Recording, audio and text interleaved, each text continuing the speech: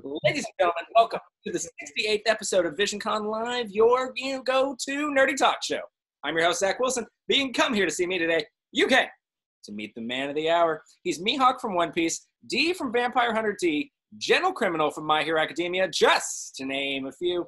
He's a legendary actor with a badass voice that plays badass characters. Ladies and gentlemen, please help me welcome the one, the only, John Gremillion. John, how are you doing today? How you doing? Great. Thanks for having me. I'm glad to be here. Well, John, I thank you guys so much for watching today. And John, thank you so much for tuning in and joining us today. Now, before we get too much into it, though, we do have a quick word from our sponsor, guys, because, ladies and gentlemen, this week's episode of Visioncon Live is brought to you by Anime Collectors United. ACU is your one-stop shop for all things anime, with plenty of community engagement, live autograph readings. The list goes on. It has a little bit to do with everything all anime lovers enjoy. Visit them online at their Facebook page, and thank you, ACU, for sponsoring today's episode.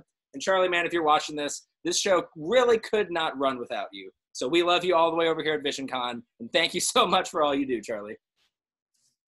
Well, John, we got a lot to talk about, so let's just go ahead and get into it. All so right. I listed off just a few characters of the many you have voiced throughout your career. Obviously, we won't have time to go through all of the characters you voiced, but there are three. I won't remember all of them either. That's fair. Well, there are three that I do want to tackle, but before we get to that, I did want to start us off with how we got here. Was showbiz always the plan, or did something happen later on in life that kind of brought us to where we are today? You know, I've always been an actor since I was a kid. I did a lot of school plays, and I also like two main things. I love being in theater and doing some acting, and I did impressions since I was a little kid, so I did a lot of voices. So I always knew I enjoyed doing that, and I also I was a little Scorsese when I was a kid. I liked making little home movies with a Super 8 camera and being a director and making comic books and recording cassettes with my friends and stuff like that.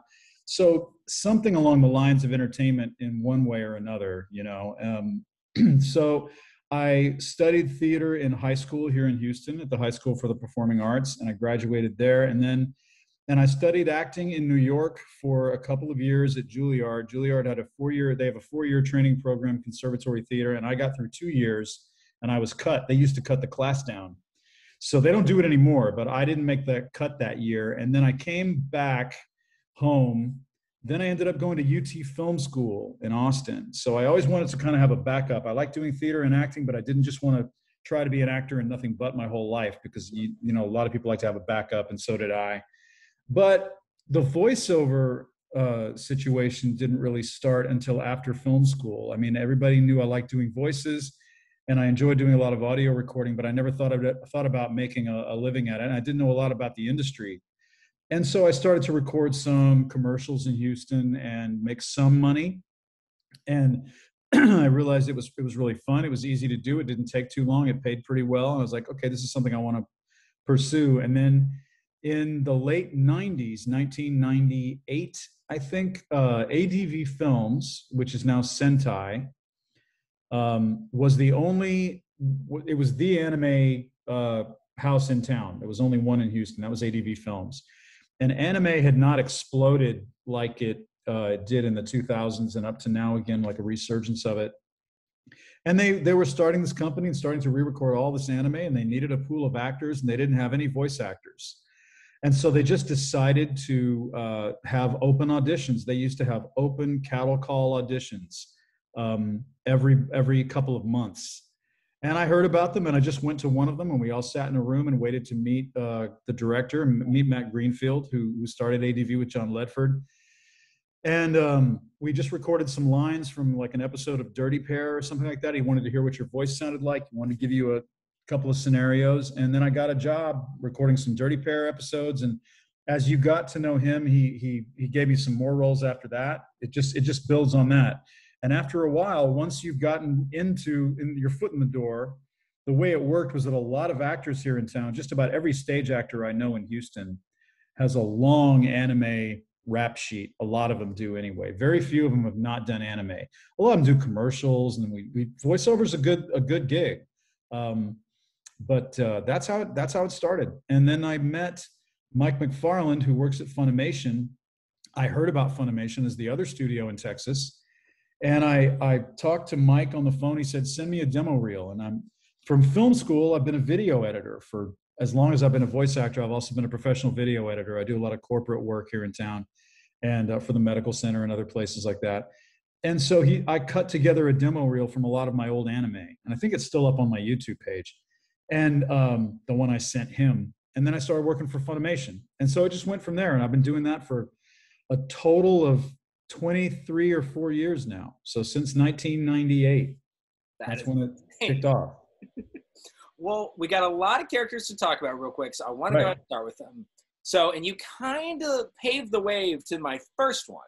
Yeah. So, guys, when I said that you voice badass characters, John, I cannot think of many others that I'd rather talk about than this next one. He's from a show that I've recently fell in love with because it was a show I hadn't really given much of a shot yet until I fell in love with my girlfriend, who this show is their favorite. They've got the tattoos, they've got the shirts, they've got the everything. Oh, look out. All right. Oh, yes. But this show is called One Piece. So our first character that I want to dive deeper into, let's talk about the indomitable Mihawk. Oh, look at this. There he is. So before we dive a little bit more deeper into Mihawk, just give us a brief overview of the character, maybe fun anecdotes involved with getting and playing the part, anything at all, John. Oh, gosh. Well, I first heard about Mihawk the same way that I hear about most anime roles. Typically you get a phone call from a director, like I said, who knows your voice already. And usually the way it works for me, excuse me, is the same way it works for a lot of voice actors, I think, is that the directors get to know your voice. And then when they start casting a show, they have in their minds pretty much how they want a character to sound. Or if they know it's your type of voice or within your range, etc. So they will just give you a call. They'll cast you, they'll pre-cast you. So I'll typically won't audition for a role. I almost never audition for roles in anime. Sometimes you do when directors want to hear a bunch of different choices to pull from, which I think is a good idea. But most of the time I just get a phone call. And I just got a phone call from Mihawk. They said, hey, listen, there's this guy we want you to play in a show called One Piece. And I did not know anything about One Piece at all. I typically don't know anything about the roles I'm going to play or the shows that I'm in until I do them, which I kind of prefer, because if you get too much of an idea in your mind about how something needs to be, it's like saying, oh, I've got to go do this famous role in a movie, or I've got to do something that's getting a lot of attention. And that can kind of get in your head a little bit. But I remember the first session I did at Funimation for Mihawk, and it was only one scene where he walks into the room and meets the other warlords, kind of makes an entrance and talks about the state of the union for those guys or the situation that they're currently in. And that was it. That was my intro to him. And Mihawk as a character, I like him a lot. He's supernaturally badass. I mean, he's one of those guys who, he's got a really strong code of honor. He has his own, feelings about integrity and having heart as a fighter and as a person. And he's just got a very, very strong code, which I really like about him. And I admire that. And I like putting voice to that. And what I also kind of like, well, I like it and I don't like it because he doesn't show up very often. If he showed up too often, he would kind of wear on your nerves a little bit. He would just show up and go, hey, I'm a badass, here I am. I mean, he's supposed to kind of come out when he's needed, do his thing, get out. When we recorded the lines for Stampede, the movie One Piece Stampede, I had 2 lines. Something happened. I was on a beach. The smoke cleared. I said, well, I've done my job. Let's go. And he left.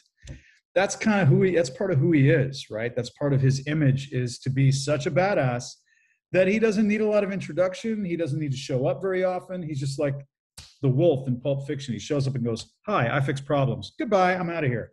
And you know what I mean? Yeah. So, but the downside of that is that I don't get to record him as often as I'd like to, because I really like him as a character. And we were having another virtual panel with some of the other voice actors and cast of One Piece. And one of the questions came in. It was really funny because one of the questions came in, which was, what's something you do in the studio to get into your character? What's your little tick or your little trick to get into character? Oh, I like that. And everybody else had an answer. They said, oh, I just say these words in the character, and that reminds me of how the voice sounds. Oh, well, I just act like I'm mad at Luffy. Oh, well, I just do this, and I just go, whoa, and I try to get. And they asked me, and I said, I don't have one, because what I do is I show up and go, hi, I haven't recorded this guy in like 9 months. What does he sound like again? Can you play the last line back that I did? And I think I'll remember it, because I don't remember his voice necessarily all the time. I do now. I decided to kind of start with Alan Rickman in Harry Potter, like Snape. Ooh, I can hear it. I kind of started like with that whole, voice. I don't do necessarily a good Alan Rickman with like the sly kind of thing. And then you just get rid of the accent, the British part, and then you're kind of left with someone who's talking a little bit sly and special like that, loves himself. Just that angle to it. There it is. I don't know how many people talk like that, but that's just kind of what I ended up coming up with. And I like it like that. I didn't want to make him like an Inigo Montoya or a Frenchman. I've heard him as a Frenchman. I've heard him as a Spaniard, a little exaggerated. I've heard very different takes on him, which are very interesting. But I just decided to keep him more like that, just a little sly, but my voice just a little more nasal, and just very calm and very measured. Never gets too excited unless he's telling Zorro to get his act together. That's about it. Unless he's yelling at Zorro from across the water after a big fight. And I'm really happy with the way it's turned out. I'm really happy that Netflix picked it up and that it seems to be getting more fans jumping on board and getting to know the story, as long as that story is. Oh my God. Don't know how many people are you can't binge One Piece. It's going to take a lifetime. But I hope Mihawk gets to come back in the future. I hope he shows up. Every time he shows up, it's like for 2 lines. I just recorded some lines the other day. It was like 2 of them. I was like, I want to have a scene. I want to do something or have a big fight. I don't know what'll happen. Maybe the warlords are going to be, I think they're going to go after them at some point in the future. Did I hear that in the manga? And he's like waiting for them or something, and there's going to be more of a showdown.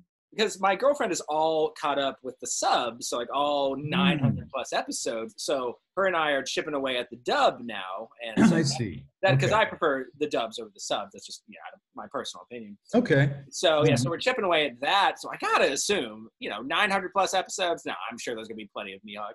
He'll come back again at some point. Yeah. How exactly, when, and where is the question. But you know what we've done.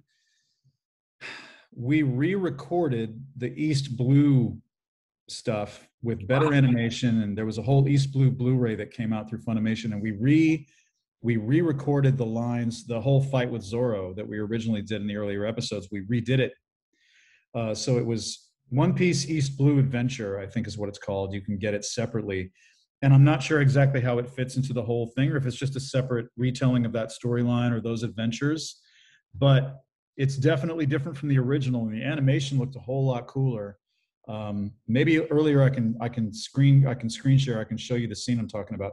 But yeah, we redid the Zorro fight. Wow, it was really cool. Yeah, it was really awesome. Heck yeah, I'll have to check that out. Yeah, I'll show it to you. Well, and One Piece is one of the most longest running anime and widely regarded, especially now with the sudden resurgence. Now that you guys picked up the dub again, it's widely considered one of the best shonen animes ever. And so you said it yourself. At the time, you didn't exactly know about One Piece, hadn't really even heard of it. But now that you're, in the thick of it, and your character is very much beloved in an anime that has hundreds of characters, did you ever expect the anime to kick off to this degree? Even though never. No, I never did. I learned slowly over time how big it was and how many episodes it had. Over the years, I said, wow, they're still making those. Hey, you want to do some more episodes? Oh, we're making more. Which episode is this? Oh, 500 and something. What? and then I was like, okay, well, where you find the time to watch those, let alone come up with new adventures. Okay, great. Well, let's do this. And he's shown up in different battles and over the time skip and all this different stuff. And then Monkey Island and meeting with Shanks again and this and that. And so very slowly over the years, as I went and recorded him, I think the first time I recorded him might have been 10 to 12 years ago, long time ago. And over time, I slowly got to realize how many episodes, then how popular it was, then that it got a resurgence. And so, no, I never knew anything like that. Never expected it at all. I didn't know how many episodes there were at the very beginning when I walked in. It was very cold. Well, the next character I want to talk about, Yeah. now, guys, vampires in anime, you know, it's nothing new now. It seems like there's a new vampire anime comes out every day.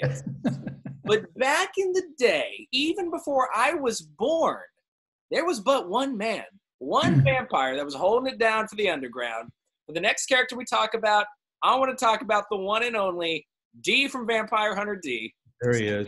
So like we did with Mihawk, give us just a brief overview of the character, maybe how you got the part, any fun anecdotes involved, anything. Oh, I've definitely got a fun anecdote about this one. I heard about this show for the very first time when I showed up in the studio to record it. Someone called me from Sentai, and once again, as usual, they said, "Listen, we just want you to come in and record this show." The name escaped me, and I showed up at the studio, and Matt Greenfield was re-recording the audio and recasting and re-recording for stereo surround and for a Blu-ray release, a redub of this first movie that started it all. And I didn't know anything about it. And not only did I know, not only was the show new to me, but I didn't know about the fans, the folklore, the sequels. I knew nothing about what was going to happen. And it didn't take us very long to record it because he doesn't say very much in this first movie. He doesn't have a lot of lines. He's got a couple of small speeches and some confrontations. And for the most part, he's pretty stoic and pretty quiet. And he reminds me of Mihawk in that way. He just shows up when he's needed. He gets the job done. I don't know why directors look at me and go, I mean, I appreciate it, I guess. Hey, put Gremillion in that role. He's going to be the strong silent type. But he's very protective. He's a good guy at heart, and he knows what he's doing, and looks after not only the people in the story, but he also gives them advice and helps them in the town. And when we recorded this, it took us, I think, about an hour and a half, and we were done. So we recorded his lines for this redub of the original 1985 film in about an hour and a half, and it was like on a Tuesday or something. And again, I'll remind you that, you know, when you do an anime, like I've recorded anime for about 23 years or so, and John Swayze will tell you this. In fact, he's got a funny story. Sometimes when he goes to conventions and some people will ask him about characters that he can't remember, he'll just go, I don't know. Yeah, I can attest, because when we had him on the show, he did that exact thing. Well, I'll tell you what, and I'll tell you why. You know, if you do a stage play and you do it over and over and rehearse a show, and you get to know a character, and you do the run of a Shakespeare play or name it, any kind of a musical or a drama, a stage play that you do, you get to know that character really, really well. You have weeks of rehearsal. You have different weekends where you perform it. It's on video. You remember a lot of things about it. But even that can fade from your memory after a while, right? When you record an anime, there's tons of anime characters that I see again and I go, I played that? What was that? Where was that? I don't remember that. Because you do it on one day and you get to know it just in that moment. You record those lines. The director might say, hi, here's your character. Let's start with episode 5 or 8 or 6. You don't know what the context is. They give you a really quick rundown of what it is. And it's like an improv exercise mixed with a cold reading. And you're matching lip flaps. And you're reading these English lines and trying to add some emotion to it while you're just getting to know what the story is for the very first time. It's like it's like seeing a movie trailer and then being cast in the film, and then you're done. So a lot of things from years ago I can't remember. But what happened with Vampire D that was really funny is that if I see the anime again and I hear my voice, I'll remember it all. I'll go, oh yeah, of course. Yeah, I remember that. I remember it was in the studio and recording it. So after we recorded D, months went by.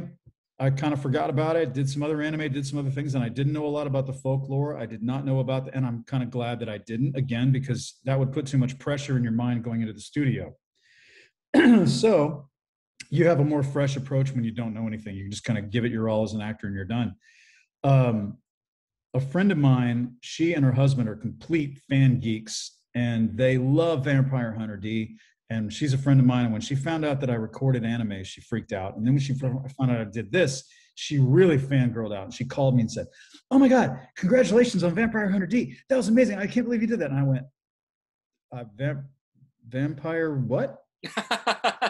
And she goes, "Vampire Hunter D, John, you were recording Vampire." And I just didn't remember the title. I didn't see it in front of my face and go, "Oh yes, of course." And so I went, I think you might have me confused with somebody else. She goes, "John, you and ADV and Sentai just did a re-release of Vampire Hunter D, and you were in it." And he did. I said, "I don't think so." She goes, "You were D." The main character. And I just went, not following. I mean, it's like she's sitting there like face palming, and I'm like a total derp just going, I don't remember what you're talking about.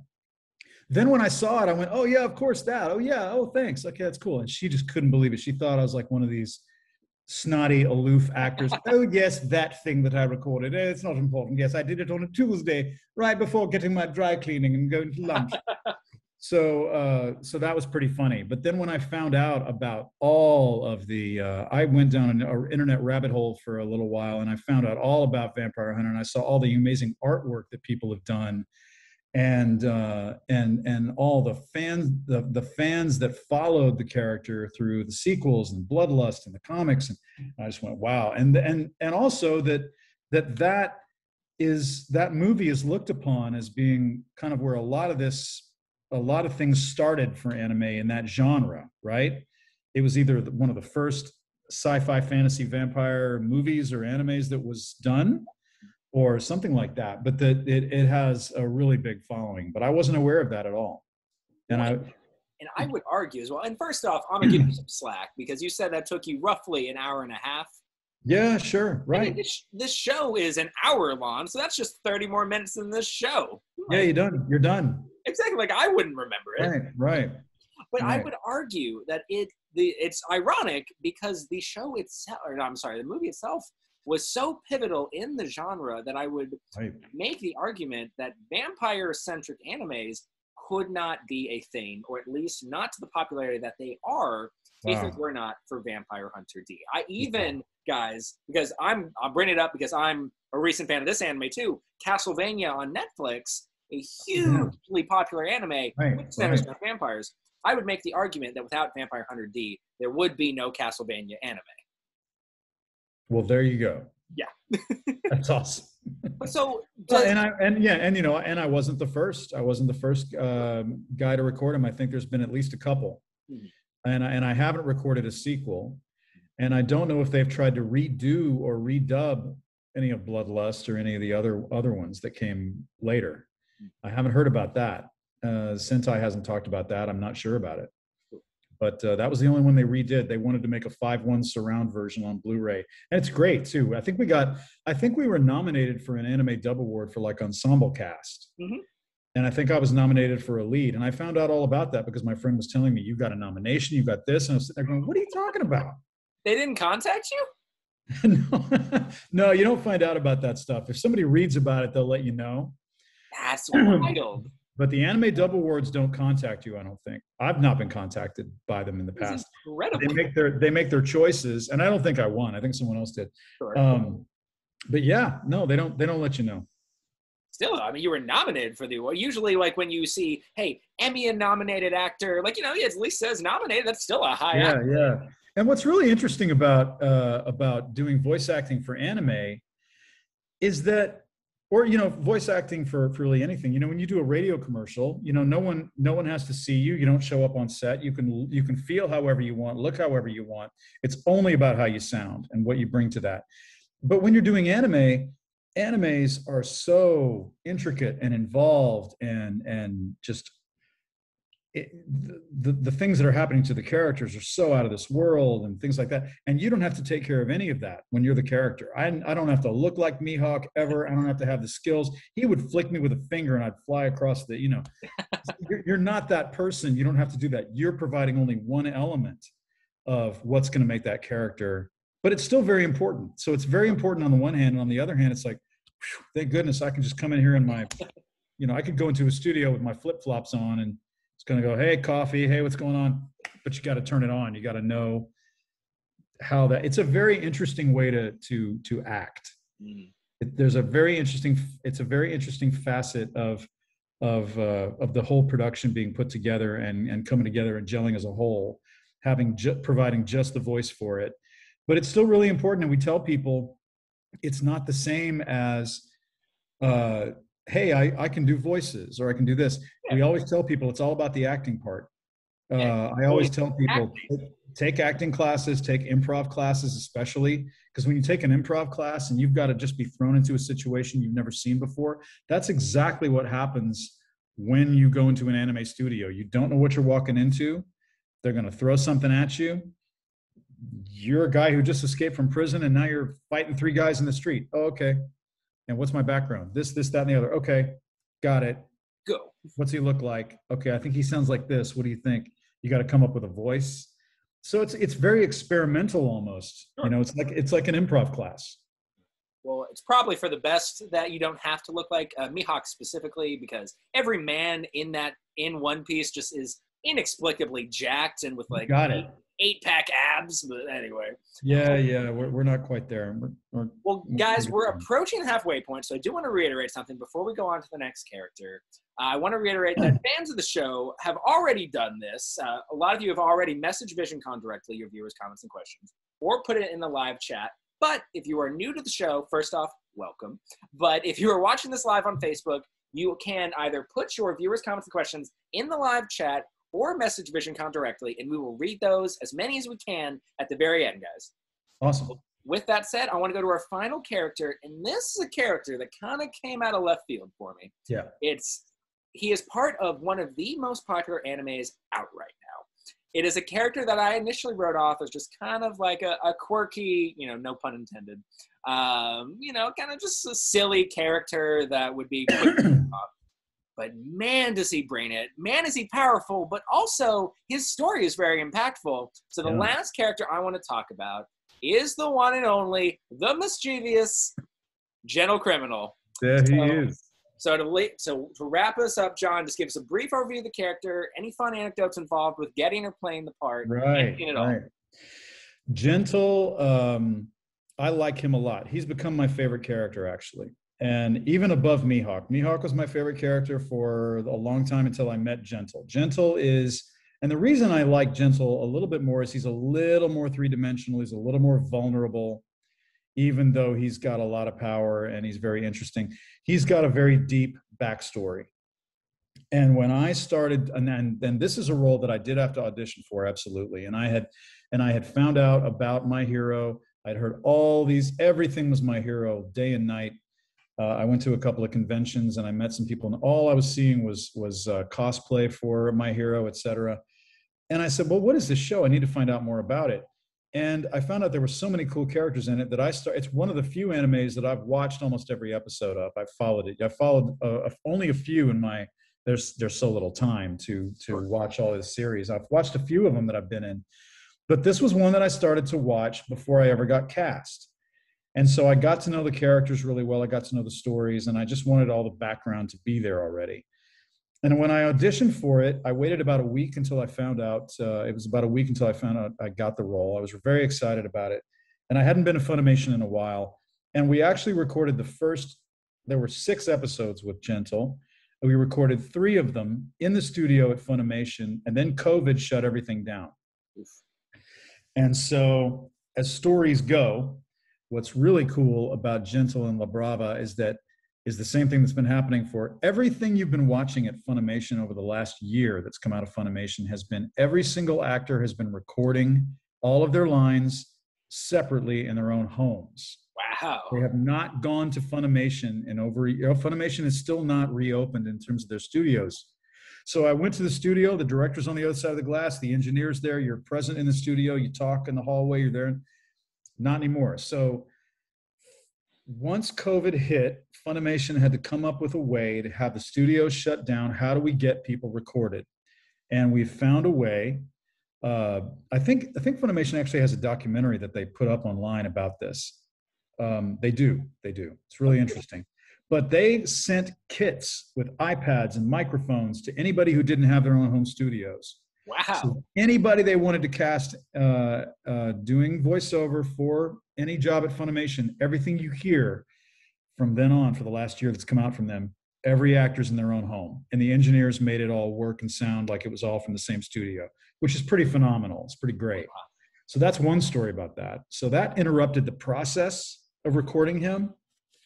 What I really like about Gentle and La Brava, and I've said this before to other panels, some people talk to us and they go, you know what, it's really weird that that after this really serious arc with Overhaul that was very intense in the 4th season of My Hero, that all of a sudden we get these two characters that are kind of silly almost, and they're these YouTube personalities, and they're not really hurting anybody, and he doesn't really want to cause any harm, and he just wants to be mischievous and things like that. What's going on here? You know, what's up with that?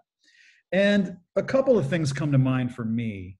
I like the fact that My Hero can mix the intense with the silly, and they can have heavier arcs, but if it was all heavy all the time, it would be a little too heavy. You've got to have some lighthearted arcs. You've got to have some other stuff. So I think it was just time to do that. But also what I really like about Gentle and La Brava that I think is interesting is that they've got very painful backstories. Both of them have really they've been through some really difficult times, and they both want to be different people now. They both want to forget the people that they used to be. And what they're trying to do is they're trying to almost be different personas so that they can forget about their past. And I don't think it's a coincidence that they are social media personalities. And this gets a little deep, you know, because I don't know if the show is trying to give a message about social media, that we shouldn't take it so seriously, and we shouldn't make social media the be all end all, that it's a great thing, but you shouldn't think to yourself, I'm nobody unless I have a lot of followers.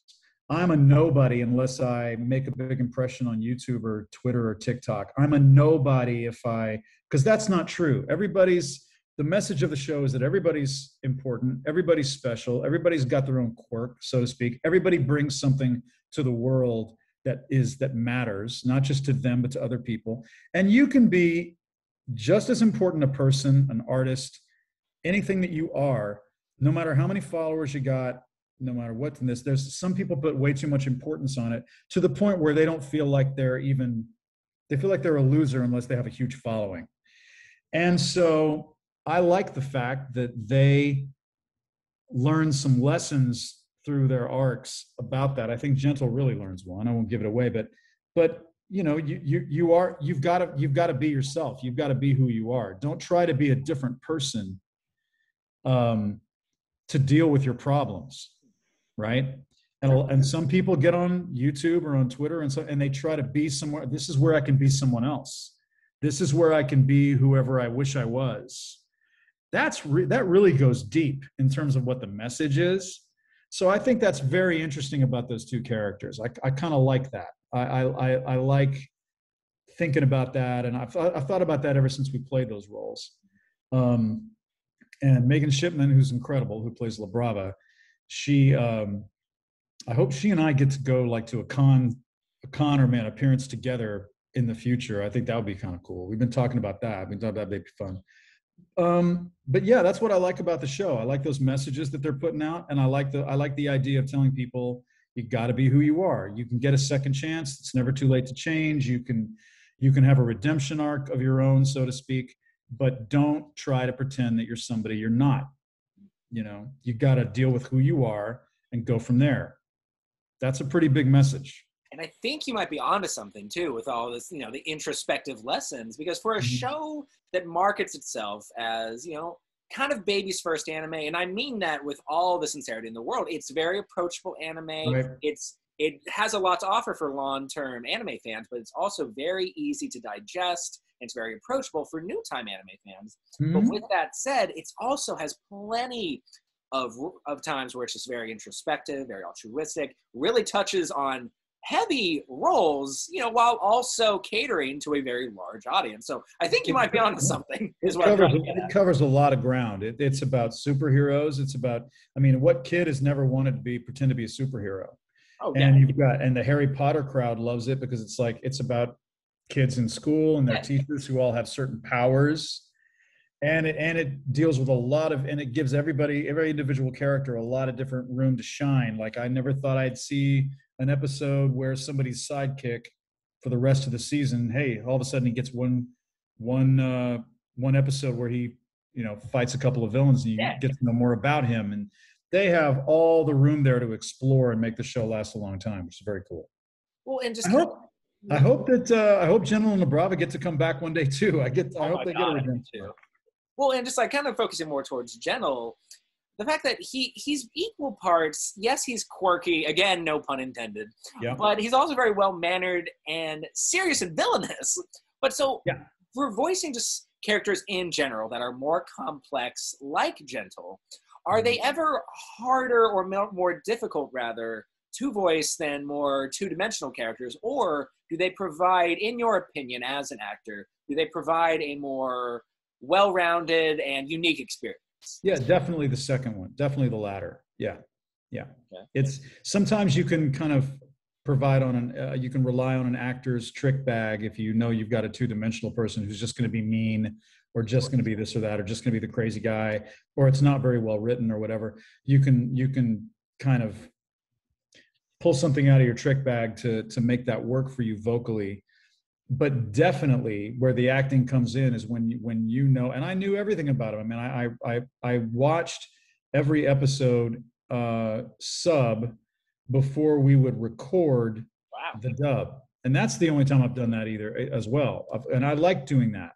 I liked being a little more prepared because as an actor, getting to know the script and the text and getting to know the situation and how it turns out for you before you have to do it really does come in handy. And I think it helps you give a better performance potentially. But yeah, absolutely. All right. Well, we'll go with this momentum a bit because I want to now explore. We talked about some characters, and now I want to talk about your job specifically because Okay. a lot of people who watch the show or attend in-person Visioncon or virtual Visioncon that we had last year and this year because of COVID, a lot of people, join into these interviews because they obviously want to get to know more about these phenomenal guests that we have, one of which is sitting right before me. But a lot of them also, we've realized, watch these interviews because they either want to get in the entertainment industry or already are and just want to know what to do next, kind of level up their game. So I want you to keep that in mind for these next two questions. The first one has to involve rejection. Now, like I always say, guys, rejection is just a part of life, no matter how you look at it. However, I would say if there was ever an industry that rejection is most prevalent, it would definitely be your industry, which is, of course, the entertainment industry. So folks watching at home that fit into either of those categories, that either want to get in the entertainment industry or already are and just want to know what to do next, how would you, someone as successful as you are, like to advise them to handle rejection once it inevitably comes? Gosh. Well, like you said, I mean, you put it pretty well that rejection is absolutely going to be a part of any industry that you're in. I've auditioned for tons of commercials and other jobs and gigs and straight stage plays and things like that where I don't get the part or have a lot of dream roles in my mind that I know I'll never get because I'm either too old to do them now or I didn't get a chance to do them when they came up or I auditioned for them and I didn't get the part. And one thing that comes in very handy for me just mentally is knowing that is just, enjoying and savoring the ones that you do get. Because you're always going to learn from them and you're always going to have there's always going to be stories and great experiences from doing that. Rejection is tough for anyone. First of all, you don't fall into the trap of thinking that there's people out there who can handle it well. In fact, you could argue that even some of the coolest people that you think are the coolest and most badass ever, if they had to handle rejection and they haven't before, once they do, it's a lot harder for them to deal with it. If people are spoiled and they get what they want and they are always told they're good and no one ever has to challenge them and they never have to deal with it until way later in their career, they can typically find themselves in a situation where it's a lot tougher in later life to handle something that they've never had to handle before. So learning how to handle rejection in your earlier life is a very good skill to have. It thickens your skin. It really helps you deal with things later, because then you've been there, done that. You go, okay, I know what this means, and I got over it, and it'll be okay. And you have that already stored. You already have that in your locker, you know? If you never experience rejection, you'll never know how to experience it. You've got to go through it a little bit. You got to pick yourself up and dust yourself off, and just keep in mind that just about anybody who's worth their salt, the best people in any industry have been told at some point in their lives that they suck. Some teacher said, you suck, you shouldn't do this. Some friend of theirs who was jealous said, you're not very good at this. Somebody tried to knock them down. It's just part of life. And expect it. Expect that it'll happen. Just say, you know what, this is part of the deal. It's like gambling. It's like, you know, you play cards, you're going to lose sometimes, or you're going to lose this baseball game, you're going to lose this pool match, you're going to lose whatever. It's just going to happen to you. It's part of how you grow, and it's part of how you become better at what you do. It's just keep it as a reminder, but don't let it upset you. And don't ever think that any one person or any group of people has some knowledge that no one else has about what is really good and what isn't. Because everyone throughout history has been surprised about what people like, about what they accept, about what is going to really be a hit. You know, you can look at some of the best movies that have ever come out. Well, when they were making it, everybody thought it was going to flop, right? So you can't take it so seriously that you let it get you down and you let it get in the way of your vision and what you want to do. So don't let anybody ever tell you that you suck. If they say that, just go, oh, that's too bad. That's more of a reflection on you. And I can't let that affect me. Just, you know, plow through and expect it to be something that's going to be a good part of your toolbox, your toolkit for growth. A lot of people, at least that's how it seems anyway, especially for voice acting in general. Mm-hmm. When you don't get a part, it's often not because you were bad, you just weren't what the director was looking for. Do you find that's absolutely correct? No, yeah, oh, absolutely. Absolutely. A lot of directors, if you're a serious director, you are going to have something in in mind that you want to hear. You're going to have a tone that I can't tell you how many auditions I've done, especially voiceover auditions, and I don't get it. And then I hear the commercial on TV, and it's like, I could have done that. If you would have told me that's what you were looking for, maybe I could have mimicked it or done it.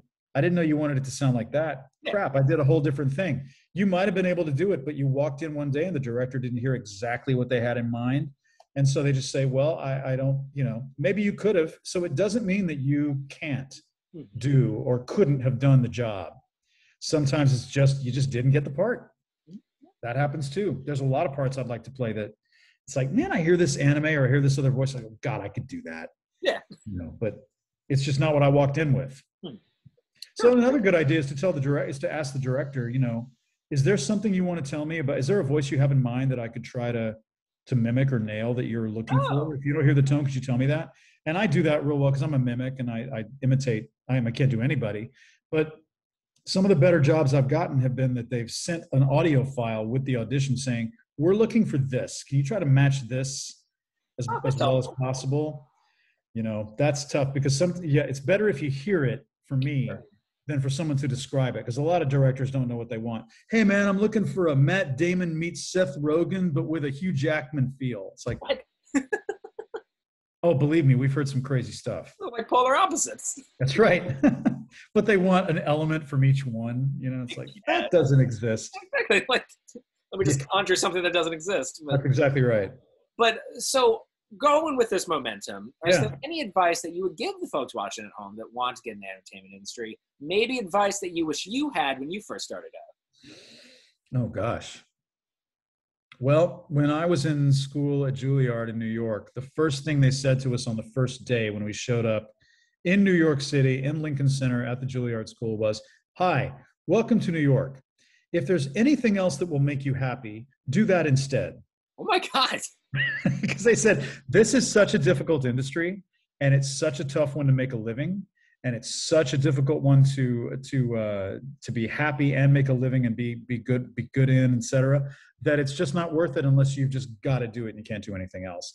And I don't know if I would give somebody that harsh a piece of advice, but my biggest advice would be just to do whatever you can do to try to enjoy it as much as you can, because so much of it is unfortunately for a lot of people taken up with, you've got to be this, you've got to be this good. If you're not, you'll fail. It's only pass or fail. And there's a whole enjoyment to be had in being an actor and being a performer, where you're just enjoying what you're doing and getting the charge from the audience, or just the joy of doing the craft, that gets lost because people think too much about the critics, or did I do this right? Or am I going to be famous? Or am I going to make a living at this? Or is this going to be so much? There are so many elements of it that are negative and that beat you down, that you lose the enjoyment of it. Sure. The enjoyment of it is what it's all about. And the best stuff you're ever going to see is going to be inspired, and it's going to feel like people really had a good time doing it, right? So you've got to have a good time doing whatever you're doing. If it just sucks to do it, then either do something else or think about something else that you enjoy. Or what is it about this that is getting me down? Is it what other people are saying? Is it like, what should I be ignoring? What should I really be focusing on? It's all about, what does this mean to you? And, you know, the other thing I tell people is like, boy, playing this role is really tough. Well, imagine in your mind to tell the audience, hey, you get up here and do this. Yeah, ooh. Most of them can't. Yeah, you do it. Yeah. Show me how it's better. Most people who criticize people for being either good or bad can't do it either. Yeah, they're throwing stones in glass houses. Oh yeah, exactly. Yeah, that's a waste of time. That's a classic piece of advice. And what I tell people when they go to auditions too is, one good thing to do when you go to an audition or a job interview or anything is pretend you already got the part, pretend you already got the job. And you're just there to discuss salary, or you're just there to rehearse a little bit. But you already got it. It's already done. So that it's not about the pressure of getting it. It's about focusing on what you enjoy about it. Or pretend you walk in and you're from the future and you know things that no one else knows. You've got the goods on everybody.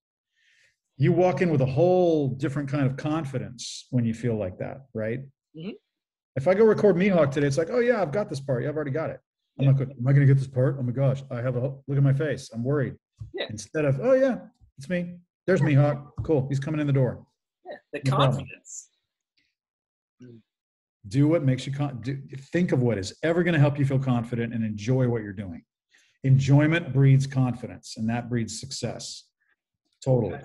Now you have all the skills necessary to become the next John Gremillion. Right. All right, guys. Well, before we get to viewers' comments and questions, if you haven't already, message Visioncon directly or put in the live chat your viewers' comments and questions. Now is your final chance to do so, because, ladies and gentlemen, we're in the plug zone. John Gremillion, now is your opportunity to plug, promote, advertise, whatever verb you want to use, anything you want. The floor is yours, sir. Well, you know, we were talking before we went live about conventions and how COVID has affected the convention scene, and which has really been unfortunate. I've really enjoyed doing a lot of these virtual ones. But I'm going to try to get back out there. I'm fully vaccinated, and I encourage other people to be so. And I've heard what I needed to hear from people I trust about how safe I can be if I'm careful enough. And I would like to get out there and meet fans again. And if you are in a city that I've never been before, and I probably haven't, because I used to be doing stage acting so often that my weekends were always booked up all through the 2000s. And so I didn't get to go to a lot of conventions, and I didn't try to go to a lot of conventions because I was doing a lot of stage acting. So I'm a little newer on the convention scene, and I really enjoy getting out and meeting people and having panels with other actors and doing this kind of stuff.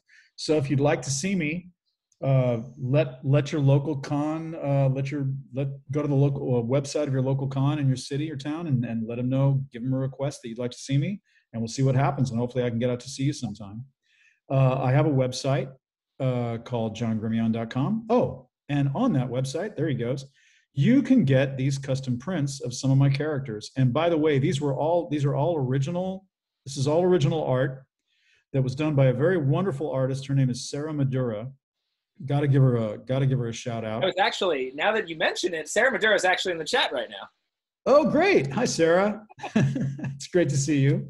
Thanks for showing up. Well, Sarah is an amazing person. She's really sweet, and she's also this incredible, you can see the work before you. It speaks for itself. She does an amazing job with these prints. She's an incredible artist, and she can, I think, draw any style of anime that I've seen. For any of the actors that I've seen on myself, she can just lock into it. And so those prints are available on my website. They're also available at something called the Voice Actor Store, which is a different website. I think you've got that too. You can go to the Voice Actor Store.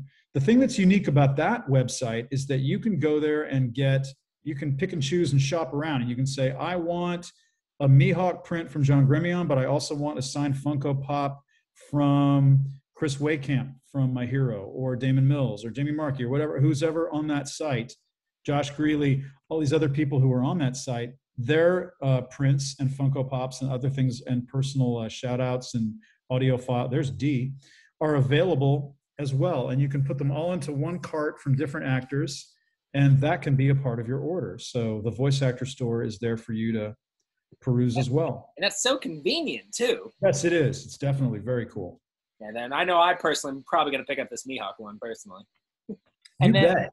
So real quick, for our audio listeners who weren't able to see all of this on screen, can you real quick say your website and then the website they can find these ones at? Yes. thevoiceactorstore.com is all spelled lowercase, is where the Voice Actor Store is. And then just my name, johngremillion.com, is www.johngremillion.com is my website. And I try to keep it updated with the most recent news and announcements and appearances and things like that on the main page. My voice actor demo is there. Work I've done as an actor is there. And those prints are there in the store. Also, I'm on Twitter. Just it's at jgrem is my very short Twitter handle, probably too short. And I need to update my YouTube page, because my YouTube page is really simply just most of my video editing that I've done. But my voice actor demo reel is on there too. So that's always a lot of fun. But yeah, most of my biggest desire right now is to just hit the road again and travel and see people again. I mean, we've all been cooped up. We've all had quite a year and then some of having to, and I took it pretty seriously. I stayed home a lot. I was really careful. Good. And I did a lot of virtual cons, and I took care of myself. And it's real important for us to be able to get out there and be social and see each other again. And I'm really looking forward to it. I hope to go to some more cons in the future. So I'd say we had the second virtual convention this year. Yeah. And, it's fun. It is, I'll be lying if I said it wasn't a tiny bit more convenient, obviously, because not as much background work has to be done. It's more just, the tech side of it. But it's just not the same. Right. No, it's not. Obviously it caters to public health, and that's what's most important. But absolutely. I think we're all rearing for some in-person conventions now. Well, I'll say this. I mean, and if people, I know it can be controversial, but I'm very much on the side. I've always been much more on the side of being safe, being more safe than sorry. I would say to everybody, get your shots, get vaccinated if you can. You can't force it, but I would recommend it, just because. Everything I'm hearing and everything I've experienced from people I really trust, because I do a lot of videos for the medical center, and I talk to people who are specialists, and they all agree that it's just the best thing to do. It's the safest thing you can do to make sure that we can all just be together again in the future and not worry so much about this anymore. It's been such a burden for people to worry about it so much, and get out there and be safe. Yeah. And speaking of convenience, man, it is so convenient to schedule too. So yeah, guys. Oh, yeah. Guys, I highly recommend you guys, get vaccinated. I know we're kind of getting off base. Oh, don't worry. We'll go back to viewers' comments and questions. Good. But get vaccinated. Mihawk would get vaccinated. There you go. He'd do it. Jericho would tell you to do it. So I've got if you're watching this live on Facebook, I've got all those links and more in the live chat. Or if you're watching this later on YouTube or listening to this later on Spotify, it's going to be all down there in the YouTube description box, guys. Oh, great. And with that, we're going out of the plug zone and going to our final segment, viewers' comments and questions. So we got about time for about 5 or 6. So real quick, let me pull up the messenger, and I'll read some from the messenger, some from the chat. Okay. So real quick, I'm going to go up. Okay, so Chris tuned in and said, hey, John, I see you're credited in Ghost Stories. one of the best dubs ever. Was your experience dubbing for that anime any different than compared to, say, My Hero Academia? Oh yeah, sure. Ghost Stories was very unique and very fun because, of course, it was Stephen Foster was the director. We recorded that a long time ago at what was then ADV here in Houston. And I didn't play a major character. I think I played a cab driver and a couple of other small characters. Just some goofy guys in there. And I haven't watched it in forever. And I need to watch it again because a lot of people talk about Ghost Stories because it's so much fun. And it was so unique and so different because they practically got to rewrite the entire script and just to kind of make it more comical and fun and interesting and wacky. And so, yes, that was very different because there was a lot more laughter in the studio. We got to improvise a little bit more. The lines were rewritten. They were on a script, but we had the freedom to goof around with them a little bit. And that's when you have the most fun in the studio. And when that works in an anime, because most of the time when you record anime, you have these moments that are funny and you wish they could end up in the anime. You goof around and do some stuff with the character and then you're like, oh man, can you put that in there? That would be so funny. And the director goes, I can't do that. No, of course not. We'd get sued. People would be furious. Fans would go, no, that's blasphemy. You can't do that. But Ghost Stories was the opposite. Ghost Stories was, yes, what's funny? Let's put it in there. Let's do it. So yeah, that was a big difference on that show. It's seldom when an anime gets me to like side-splitting pain from laughing. Oh yeah, it's hilarious. All right, so Raylene tuned in and said, hey John, I just want to know, what do you like most about Mihawk? What do I like most about Mihawk? That he's so sure of himself, that he's so good at what he does that it's almost like a curse. There's a movie that was made in the 80s called Excalibur. It was about, the Knights of the Round Table. And Sir Lancelot, he reminds me of Sir Lancelot because Sir Lancelot has a speech and he says, it's not a blessing that I'm so good, it's a curse because I can't meet my match. And he wants someone to be able to beat him. And he's so admiring of Zorro, who never gives up, that he's like, wow, this guy would rather die than be defeated. And that he's got such a strong moral code and respects that so much about people, their absolute dedication to whatever they're doing. And he's so just zen and badass about that. I mean, what's not to admire about that in a character? Well, Keith tuned in and a little bit off the wall, but he said, what's your favorite Disney film as a child? Oh gosh, probably Fantasia, believe it or not. I was a little kid and I saw Fantasia, and it's got such a mixture of, it's Mickey Mouse as the Sorcerer's Apprentice, and it's got dancing hippos doing ballet, and it's got, oh man, this is going back. It's got sad, happy, fun. Other Disney films. What are my other favorite Disney films? Disney Fantasia is awesome. Probably Dumbo. Dumbo was a good one. Yeah. But probably Fantasia because it was so unique. It was so interesting, and it was all based in music because I'm a musician, and I really dug it. I thought this is a bold way to make a film. Yeah. But that's going way back. I was about to say, I watched Fantasia as an adult, and I'm jealous of you because, I mean, I loved it as an adult, but, like, I can't imagine watching it as a child, but just the wonder, the fact that it's all through music, like, oh. Yeah, right on. But that's a good question. So we got time for two more guys. The next one is from Jillian, who said, so she first says, gotta love that Houston weather, referring to our pre-show conversation about the weather. But then she says, other than the opportunity to improvise, what else is your favorite part about voicing anime? Story, characters, theme, etc. What's my favorite part about voicing anime? Besides the improvisation. Well, what I was saying earlier about the improv experience, the improv of it, the challenge of it. The challenge of it is to walk in completely blind about not knowing a story, and working with a director to hone it helps you hone your craft as an actor and an improvisation. What's the word I'm looking for? An improv guy. There you go. No, it just helps to hone your improv skills. And that helps you as an actor when you do things that are even scripted, because you learn to, off the cuff and on the fly, very quickly and easily come up with a voice, a mood, a character for someone. And it's a technical challenge, and it's a challenge as an actor all in one. And the challenge of that is what I really like. And when you can leave an anime studio going, I think we nailed it. I think we really did a good job. with this character, knowing that you were able to come up with it really quickly, means that you've still got it. You've got real good improv skills as an actor. So All right. it helps to hone those things. Well, then the last question is from Ryan, who he first started with, hi, Zach, why fix what ain't broke, right? He says this because this is the same question he does with every guest. But, Okay. What are some of the characters that you voiced throughout the years that you wish had more of a spotlight? Oh, wow. Well, Mihawk's one of them. I mean, he's got to be who he is, but I wish he would show up more often and help people have more battles and have more long speeches and maybe be philosophical, have more scenes like that. What are some of the other characters I played that I think have more spotlight? I mean, I said it earlier. I hope Gentle gets to come back. I hope they like go to him in his prison cell and say, "You're out of here. We need you. We need you to, need you to throw air. We need you to be to add your elasticity to the air and the problem." Boy, oh boy, that's a good question. There was a character I played in Peacemaker way back in the day for ADV that was